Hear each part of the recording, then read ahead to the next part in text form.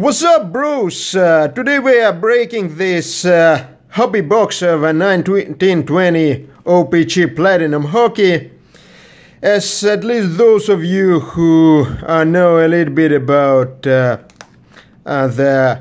hockey boxes know, this is a pretty brutal box to break. So why do I break this box? Well, it's just because of the very sad state of today's hobby. Because in good old days, if you wanted a bunch of shiny cards and out of a scrap, you just could go and buy a blaster of a prism or optic basketball, say, or football. But right now, this blaster boxes are not 1999 anymore. They're more like 99.99. So, and even like some completely products we don't even know nothing about, like mosaic blasters are pre-selling at $75. So, given those crazy prices, I thought that it may be better to crack a hobby box, because this hobby box is I think $77.50, so it has the same price as a like blaster of mosaic. So let's see who we will get.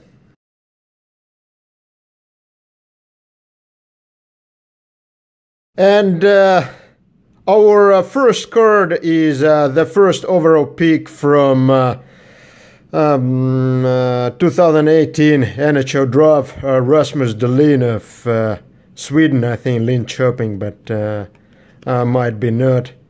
So the cards are very, very similar to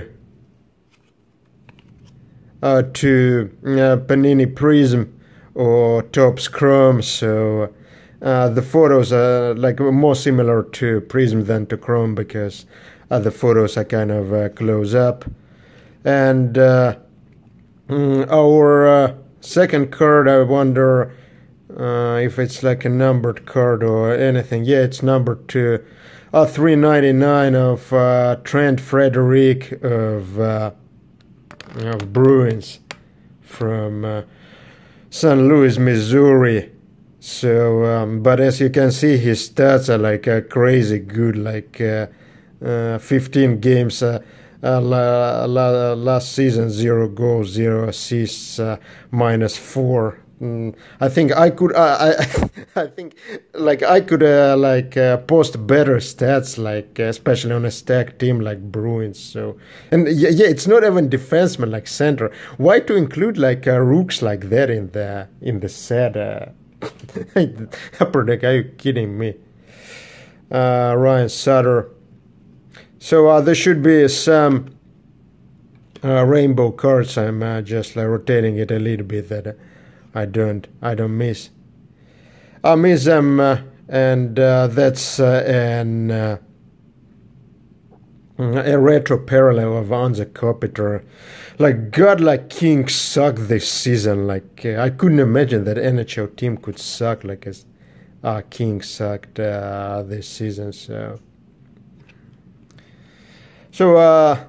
it's nice that they got Taylor Hall in the Coyotes uniform, because I actually thought that he's still gonna be in Devils uniform. So that's. And Ryan Poling, I've heard something about him.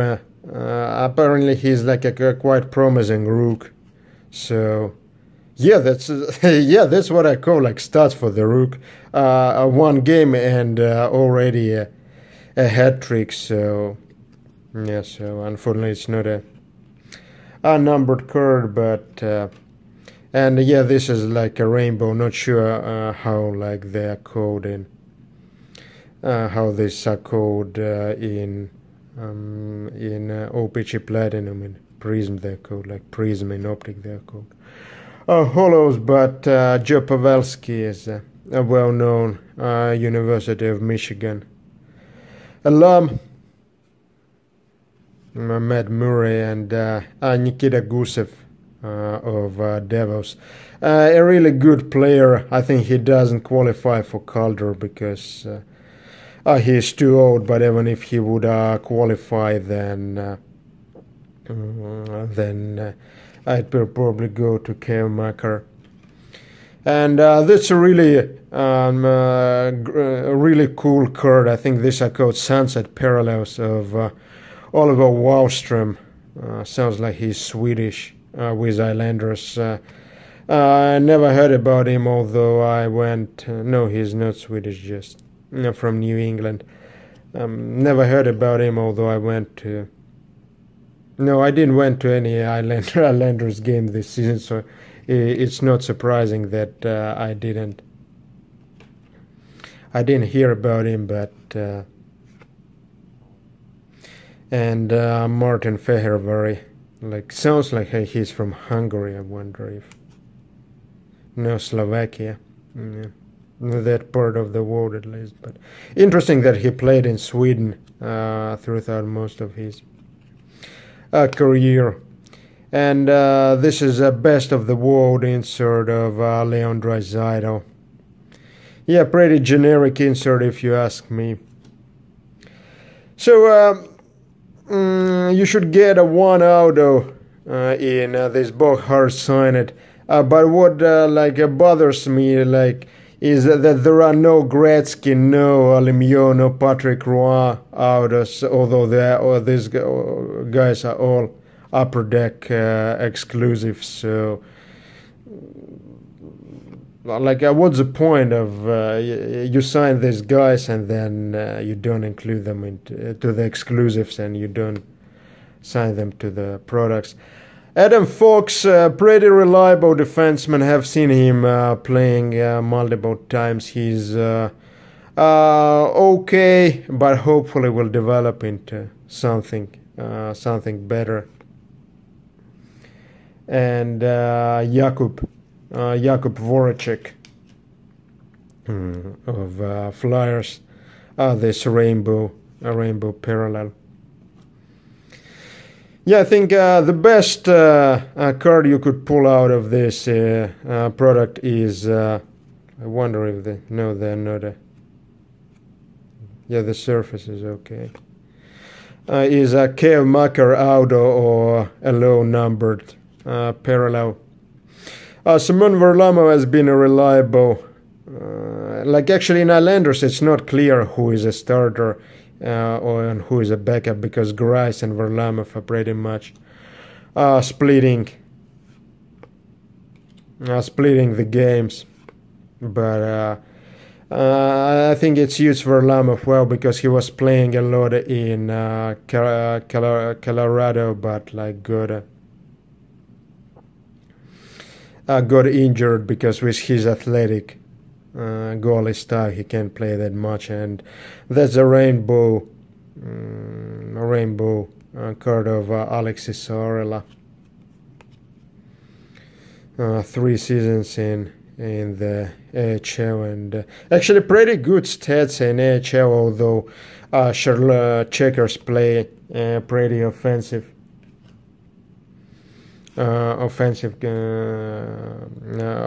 type of hockey, so it's quite easy to score. And Ilya Mikheyev is having a great season in Maple Leafs. It was a very good signing.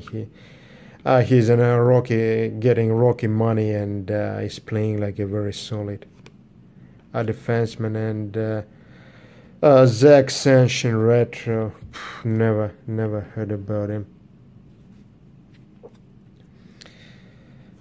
Jack Eichel and John Gibson rainbow.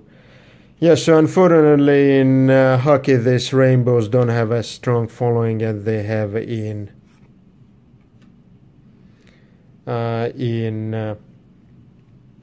the basketball or football. And this guy Ville Heinola, I don't understand why Upper Deck includes him in this rock. He says he played something like 5 games for Jets, and then he went back to SM Liga to play for Rauman Lukko. So what's the point? This guy is not played 99% of the season in Finland and still included. and Nikita Gusev retro.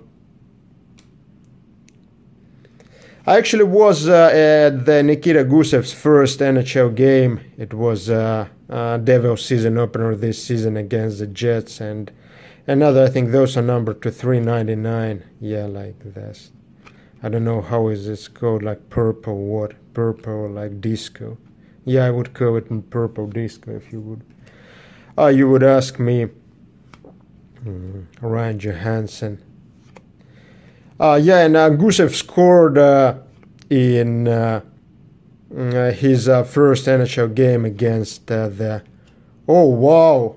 And the auto is actually not a bad auto. It's a rookie auto of Ilya Samsonov.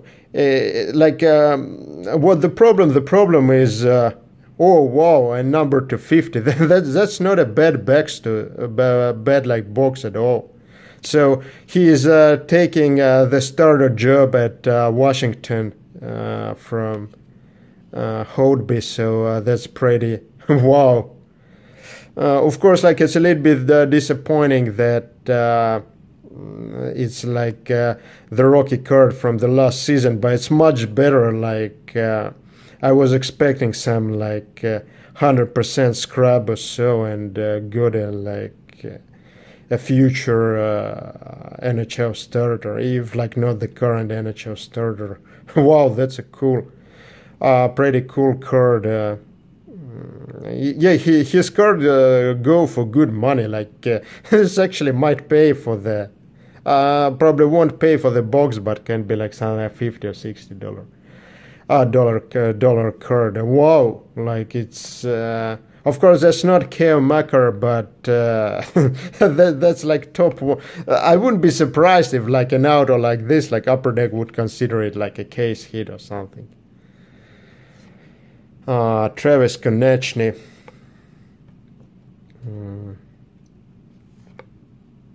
And yeah, Braden Hodby, who I think Upper Deck is not going to renew the contract with Hodby. I will just go with the pairing of Samsonov and Copley as a backup, because Hodby is way too expensive. And this is like another sunset parallel of Victor Hedman. There should also be, I think, an unannounced point parallel, which looks pretty good in scans which I have seen online, but would be cool to get it from the box. So thrilling finishes, another pretty generic insert. Jonathan Taves, Elias Lindholm, and the purple, a rookie of this Slovakian superstar who played in Sweden. Not numbered. Yeah, but getting a numbered hard out of a starter goalie for a good club, that's of course, like as being like in New York, I would prefer like Igor Shesterkin out, but I don't think Igor Shesterkin is in this product at all. So that's pretty good card, and yeah, I'm getting a lot of this February card. Brandon Saad, Jordan Eberle, yeah, and